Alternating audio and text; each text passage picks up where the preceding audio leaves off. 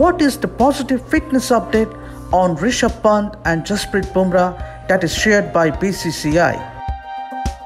The Board of Control for Cricket in India on Friday issued a medical and fitness updates on all the 5 cricketers currently undergoing rehabilitation at the National Cricket Academy in Bengaluru. Star India pacer Jasprit Bumrah and Prasidh Krishna are in the final stages of their rehab and have started bowling with full intensity in the nets.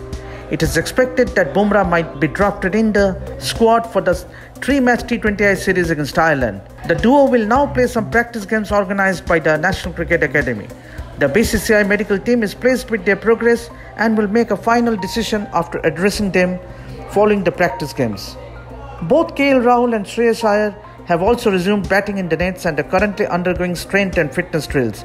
The BCCI medical team is satisfied with their progress and will increase their intensity in terms of both skills and strength and conditioning in the coming days. But the biggest positive news has been on Rishabh Pant. The wicketkeeper batter has made significant progress in his rehab and has commenced batting as well as keeping in the wickets.